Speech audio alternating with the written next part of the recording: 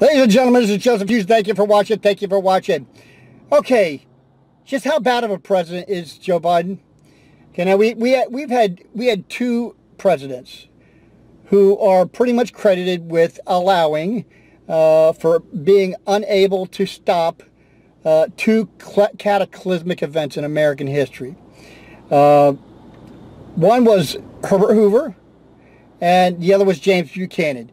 Now, Herbert Hoover was president when the Great Depression occurred, when the collapse of the American economy happened, and the Great Depression was inaugurated, and he was president, and he was unable to do something to prevent that from happening, number one, and number two, from keeping the country from collapsing and falling into disarray.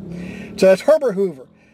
James Buchanan. James Buchanan was president when the nation was on fire, basically, with partisanship, with major division, and he even made it worse. Okay, and then we had a civil war.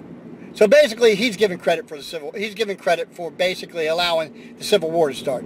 So is Joe Biden our version of Herbert Hoover or James Buchanan? Okay, so is Joe Biden going to be remembered as our version of one of those two, or even worse than that, both? Are we going to have a Great Depression? Are we going to have a Civil War? And is it going to be Joe Biden's fault? So tell me in the comments. I don't hear anybody comparing this incompetent president to those two incompetent presidents. Let me know what you think in the comments. Is Joe Biden Herbert Hoover or James Buchanan? Joseph Hughes, signing out.